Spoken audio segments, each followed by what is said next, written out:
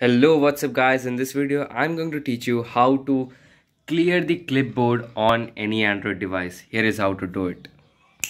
So first of all, we have to get into the text field. Suppose here is the text field, and to get into the clipboard option, you have to get this menu from by tapping this arrow icon here. Here you have to tap on the three dots, as you can see right here. Tap on it, and now you have to tap on the clipboard. So when you tap on clipboard, you would find all the copied text that you have recently copied. It may depend on the smartphone how much copied things can it store on it.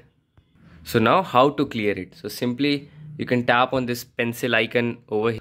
This is the pencil icon. Tap on it and select the text that you want to delete. Before deleting anything, make sure you hit the subscribe button now. BackDroid is here.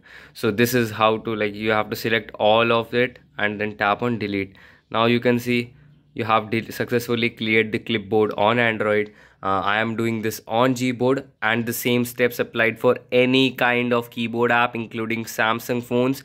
The phone I am using to record this video is in Samsung M33. Steps are pretty same on the Samsung keyboard app or on any other keyboard app. I hope you found the video useful. If does, then make sure you are hitting the like button right now, and don't forget to subscribe. We are BackDroid.